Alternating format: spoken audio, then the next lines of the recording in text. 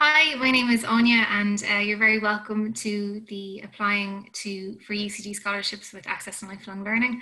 I'm joined today by my colleagues Enya Murray, who works as an outreach officer, as do I, and joined by Patrick Clark as well from UCD Foundation, who's going to tell us a bit about their role. If you have any questions as we go along, feel free to use the Q&A box at the bottom of your screen and we'll answer your questions at the end.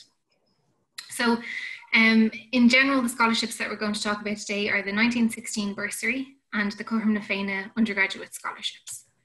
So the 1916 Bursary would be worth €5,000 per year of study, and there are 8 bursaries available. This bursary is funded by the Department of Education and Skills, and the Cothrom Féinne Undergraduate Scholarships are worth €1,500 per year of study. And we awarded 100 in 2019-2020, so last year. And we're not sure how many we can award this year, but there are more of those available than there are the 1916 Bursary. And they're funded by donors through UCD Foundation. So Patrick is going to tell us a little bit about that. Cool. Hi everyone. I just wanted to begin by congratulating everyone here for all their hard work over the past few years and for getting a place here at UCD. So I work with UCD Foundation and we are the charitable arm of UCD. We provide funding for various projects across the university, from medical research in new buildings to mental health supports and student scholarships. And one of my main objectives is the funding for the Cothrom Féinne scholarships, which are awarded to scholars such as yourself who have demonstrated a clear drive to pursue higher education despite the educational challenges you may have faced, and while also demonstrating leadership to others who may have experienced similar challenges in pursuing third level education. In the first year we awarded these scholarships, and we awarded around 13 students, thanks to hundreds of UCD graduates coming together with a shared vision of making UCD education accessible to all. But this year, thanks to over 4,000 UCD graduates, raising over 3 million, we're aiming to offer over 100 scholarships this year. For those that apply and are successful in obtaining a scholarship, I just really want to urge you to get us involved in all the different programs run by the Access and Lifelong Learning Centre and make the most of your university experience. You will become an important ambassador for UCD and your local community and prove to all those who follow you that a third level education is open to anyone that is willing to work for it. At the end of the academic year, you'll be asked to fill out a survey that will be shared with the person who funded your scholarship. This is your opportunity to demonstrate to them the impact receiving a scholarship has had on you and your university experience, how it has impacted your home life and the ability to dedicate more time studying and getting involved within the university. And the students who came before you in previous years have really gotten involved in this process, and by doing so have demonstrated the impact a donor support has had on them. This in turn inspired these donors to continue and increase their support, which has allowed us to grow our scholarship provision year on year. The more detail you put into it and share with the donor, the more likely they will be to continue to support the next group of students coming after you. After all your hard work in getting here, I really hope you enjoy your time at UCD and go on to do great things, no matter what career path you choose. I'm just going to hand you back there, Sonia. Thanks. Brilliant, thanks Patrick. Yeah, we're so grateful for the work that Patrick and all of his colleagues do in the foundation, and for all of the donors, because it wouldn't be possible to have the scholarships without them. So we're very, very grateful. Thank you. No worries at all. So, to be eligible for the Cothrom Féinne Undergraduate Scholarships, we'll talk about the Cothrom Féinne Undergraduate Scholarships in the whole complete application, and then we'll move on to the 1916 Bursary. So to be eligible, you have to be from a low-income household, and so that's below €45,790, and we look for the financial income for 2019 for this year.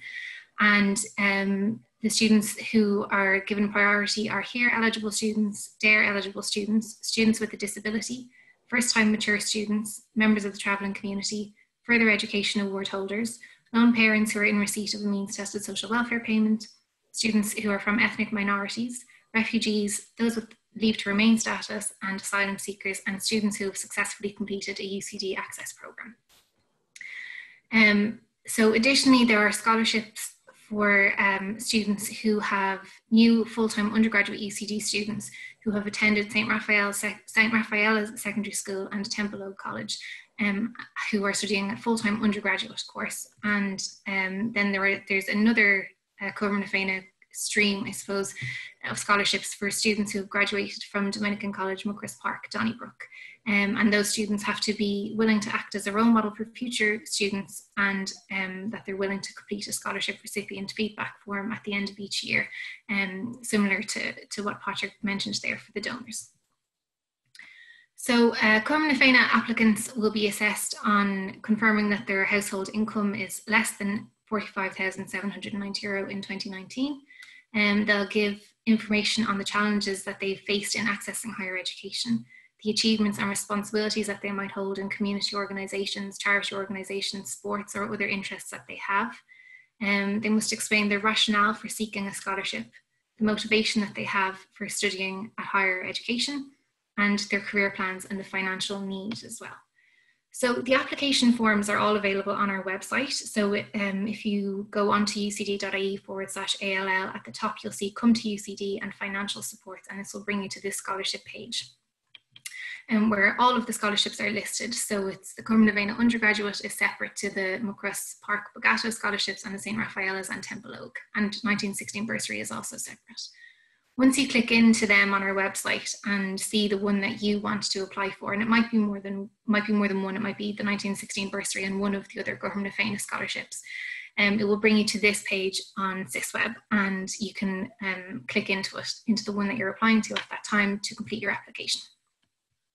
So the questions for the Cothrom na Féinne Undergraduate scholarships, all three of them that I mentioned, including the school scholarships, will have these questions. So the first question is you confirming that you're from a low income household that's below €45,790. Please choose a student type that best describes you. Will lead to a drop down box where you can indicate that you're an undergraduate student or an undergraduate student who graduated from Muckross Park, or whichever one that is the one for you. And through which admissions pathway did you enter UCD? So there it might be here, there, mature, or there. You'll find the one that suits you. And then under the candidate, then section A is the candidate statement, and these will be the long answers. So you have a 500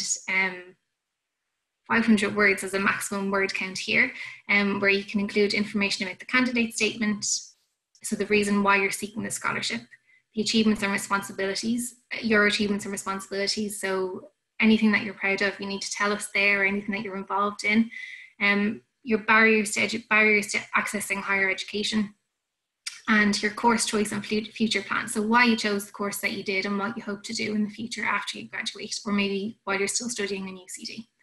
You need to include your CAO number or your UCD student number, which you might have noticed are the same now at this point. And then if you're already in receipt of another scholarship, provide information about it there. So not just a UCD scholarship, any scholarship at all that you're in receipt of.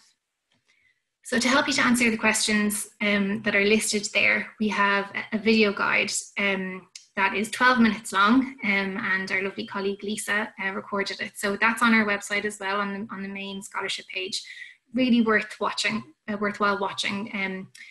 And these are the top tips. There's lots of really useful information, so definitely recommend watching it. But the top tips when you're filling out the form is to take time to consider the questions before you complete the application. So if you can look back at this, or look at the application form before you fill out the questions, and just begin to write on a Word document or anything else, and just write lots and lots and lots, and then edit it down so that it's what you want to submit.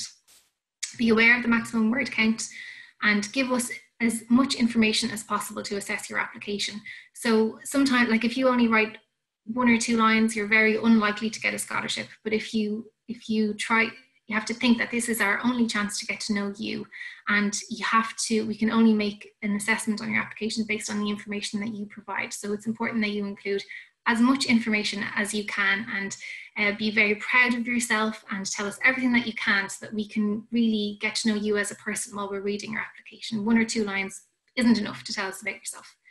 If the questions have multiple parts, for example, achievements and responsibilities, make sure that you address all parts of the question. So to include achievements and responsibilities that you hold, you can combine them together if you like, but make sure that both parts of it are addressed, that it's not just achievements, for example, that you're telling us about.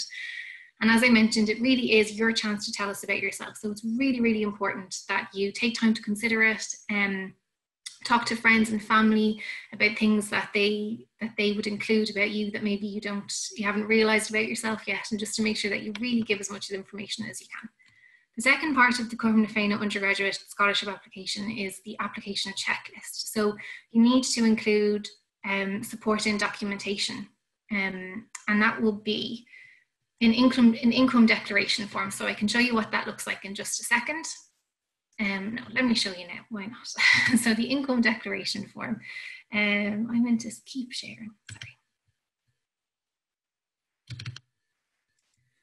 And just stop presenting, sorry about that. So the income declaration form that we want to see is this one.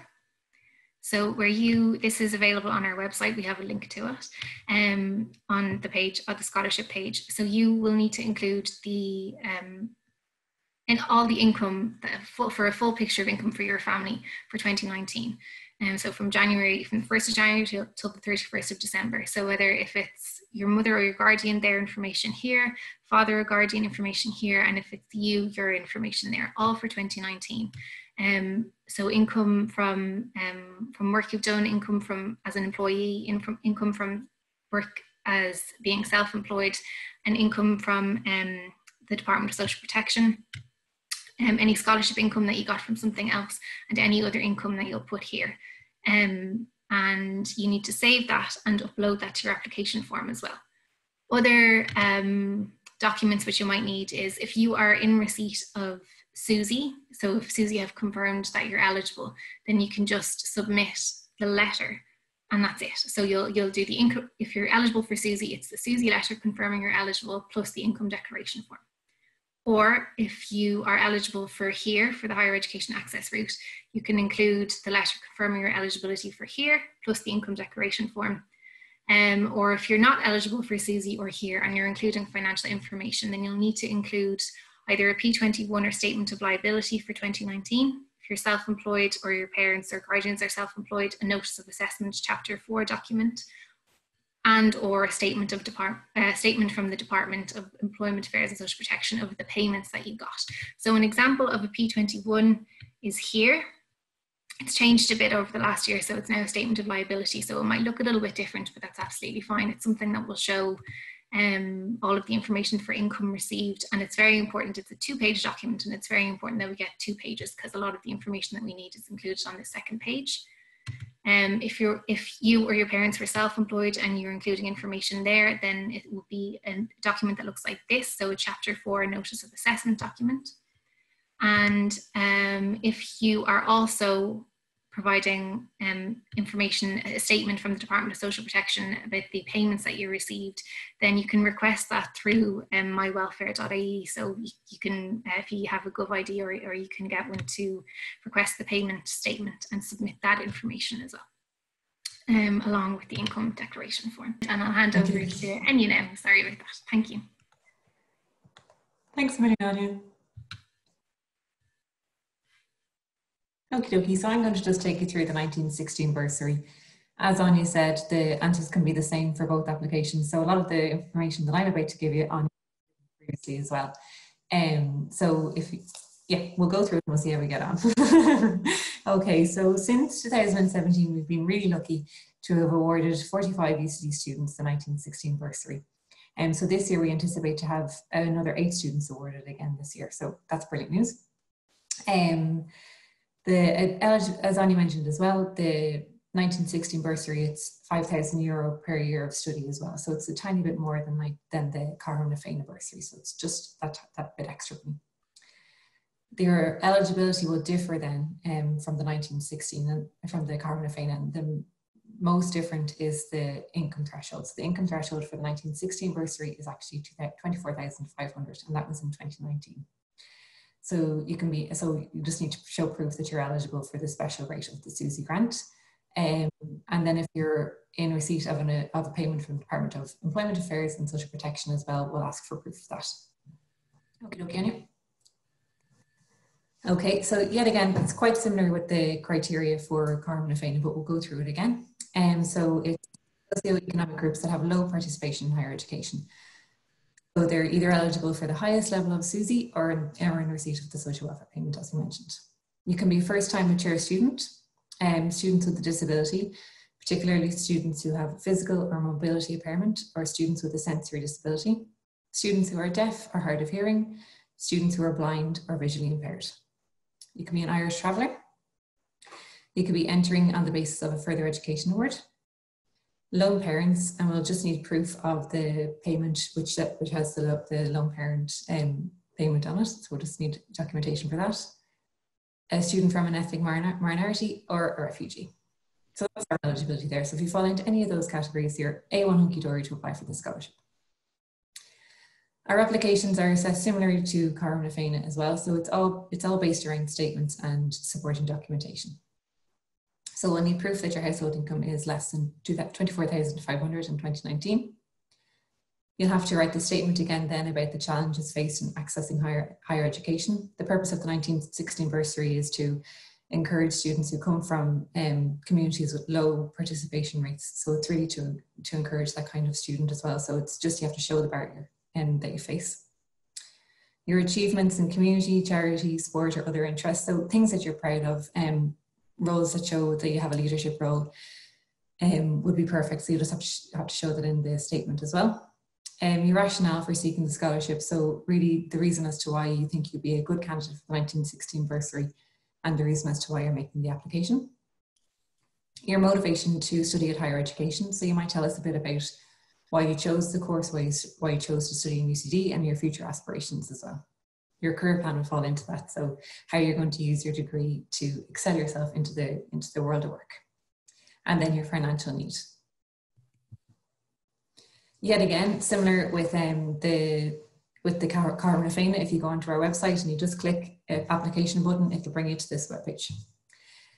You then just have to click the 1916 bursary. We just have had a query earlier on today where a person clicked to make an application and they were told that they had already opened an application.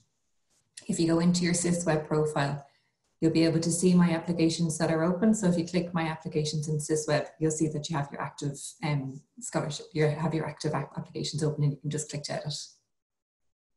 For our general questions, I have to make two apologies.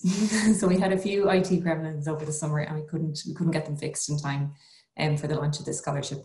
So my first apology is I confirm that I am from a low income household below 45,790. That's incorrect for 1916. As I mentioned, the income threshold was 24,500. So for that one there, you're confirming that your income is within the 1916 limit. And then again, you'll notice there that we have achievements and responsibilities in twice. So I have section B, achievements and responsibilities, and I have the second question as achievements and responsibilities. This can be a copy and paste. You can either decide to copy and paste the answers into both sections, or else you can say, I've answered this in section B. So hands up, that was our fault. And yet again, it's the same thing as Áine mentioned. For the different sections, you have about 500 word count. And in the candidate statement, we just want to know more about you. We want to know what's brought you to this degree, why you want to go into the degree, any barriers that you faced. We just want to know more about you and just make sure that you're the role model that we would have as our scholarship holders. For our achievements and responsibilities, tell us about things that you're proud of and tell us about roles that you've had a good positive contribution. So it might be like, even if you're just coming from secondary school, you might have been a prefect or you might have held a senior role in that, or you work for a voluntary organisation, you contribute some of your time. It could even be that you train young people in sports. So it's anything really that kind of shows that you give back to your community. That's what we want to know all about. Your barriers to education will be the barriers. You'll know your barriers yourself. So it's just how you articulate it. So how you write it down can be a challenge sometimes. And myself and Áine talk about this all the time because we can't, I think that we all find it really hard to sell ourselves. So for the whole thing, it might be handy even if you had somebody close to you who you could ask to read over your application. And they could even say, do you know what, you're pretty good at this side of things and you haven't mentioned it as well. So pop that in. It's always good to have a fresh pair of eyes and to make sure as well that you're not duplicating your information on the different sections, that you're making the most of the word count. Your course choice and future plans. This is probably my favorite part to read because it's so interesting to figure, for us to know why you picked the course or why you picked UCD and what your plans are for the future. It's a really heartwarming section as well. So that's probably my favorite. And then add your UCD CAO number. So they're the same things as well that Áine mentioned, just the little details. The second part then of this application is our Google form. So this is just to capture a bit more information about you. And it's just that we decided to make it more confusing by having two separate things. But this one really is that we would like your name. And we'd like to know what background that you come from, so where your eligibility criteria is. So you can just either select one or you can select more than one. If you have more than one, that's no problem as well. So just tick them away. And then we want to know about your community reference.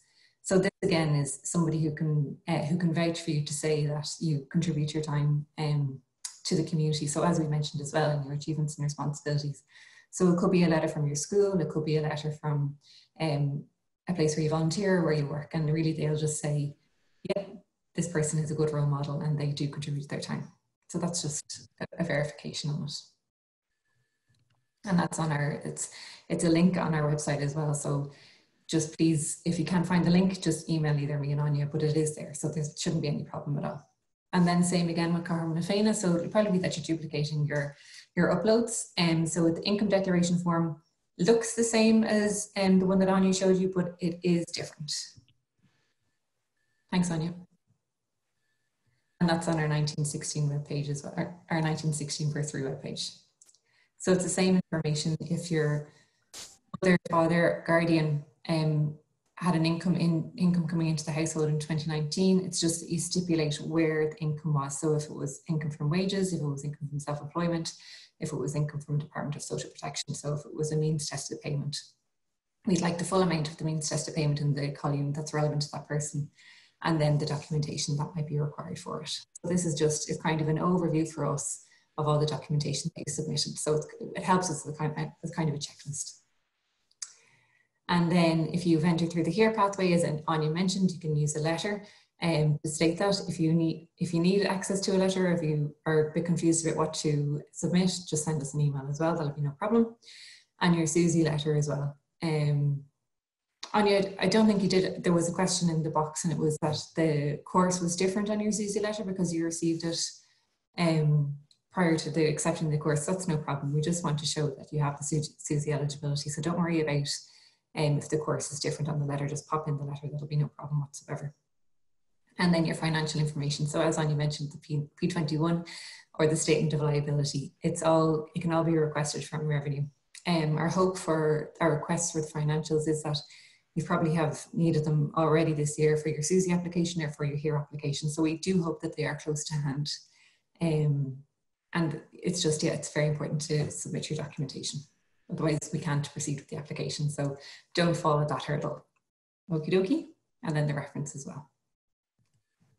So that's just to say, yeah, you pop in your SUSI letter, pop in your HERE letter. And that's it. Just share the screen again just so you can see our contact details, so you know to contact us if you have any questions. So there we are. So you can contact the office, the all general email account, so all@ucd.ie, or our email addresses are anya.murphy@ucd.ie or enya.murray@ucd.ie. And yeah, so you feel free to message us at any time, and we'll get back to you as soon as we can after that. And that's it. Thank you for joining us. And good luck with your application.